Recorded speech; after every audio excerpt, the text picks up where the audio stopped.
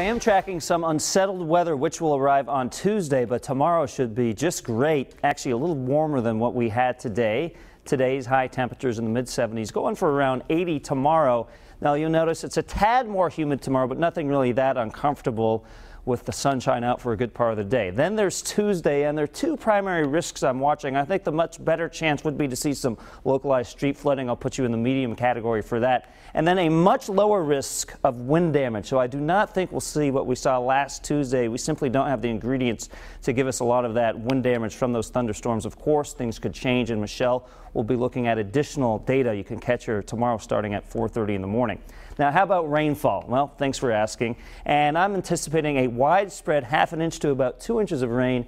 There are some isolated spots which could receive over 2 inches. That's the thing. When we have these systems with a tremendous amount of moisture, it's very hard to pinpoint exactly which location will get those heavier rainfall amounts, but definitely something to watch as that humid air mass is coming all the way down from the Gulf of Mexico. Now, right now it's dry, clear on live Pinpoint Doppler 12. We take you into Futurecast mode, and as I just mentioned, a nice day tomorrow. Perhaps just a few increasing clouds during the afternoon. If we do get a sprinkle, it would be very isolated and most likely in the northern part of the state, perhaps around Pasco, Burrillville.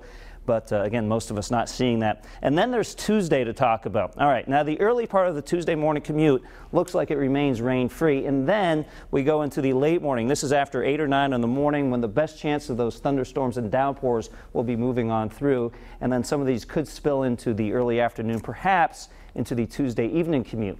I was mentioning the humidity. You do notice that tomorrow, just a little bit, around 61 on average, so that is an increase over what we saw today. You'll notice it a little bit more at the coast if you're hanging out in Scarborough Beach, maybe dew points in the low to mid 60s, but it's not until Tuesday where we bring those dew points into the upper 60s. That gets borderline uncomfortable, and that mugginess sticks around for Wednesday as well before finally leaving us during the back half of the week. Right now, temperatures are cool in Coventry, 59 degrees, 59 in Grit, 62 in Newport.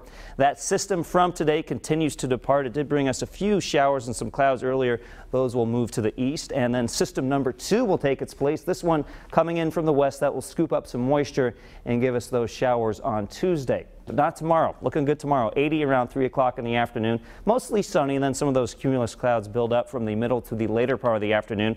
At the coast, it's a little cooler because those breezes coming in out of the south from the middle to the later part of the afternoon. So look for 74 in Westerly, Newport, Jamestown around 75, and 75 in New Bedford as well. A nice beach day, mostly sunny. Temperatures in the mid-70s. A little breezy in the afternoon, but really not too bad. And you'll notice in the 7-day Futurecast, I leave in the chance of some showers and storms on Wednesday, but this will not be like Tuesday. If they happen to materialize, they'll pop up quickly and then leave quickly. So most of Wednesday is actually rain-free. And then Thursday and Friday, humidity drops a little bit, very comfortable. Low to mid-80s with mostly sunny skies.